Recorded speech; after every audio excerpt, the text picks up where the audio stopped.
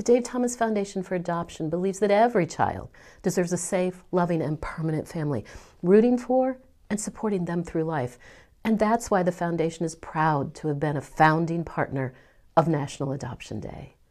Thanks to the collaborative efforts of adoption professionals, judges, and child welfare advocates across the United States, 75,000 children have been adopted from foster care since National Adoption Day began 20 years ago.